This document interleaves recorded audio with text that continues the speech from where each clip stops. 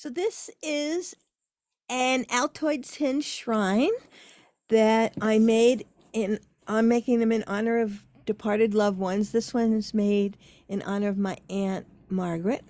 And so there's the cover.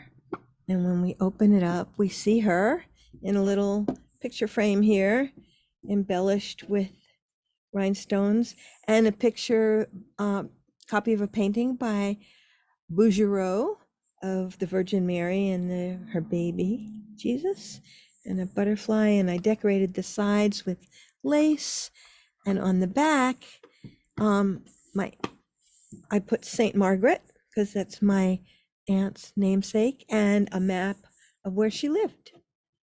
And I'll be teaching these techniques in an online workshop in October.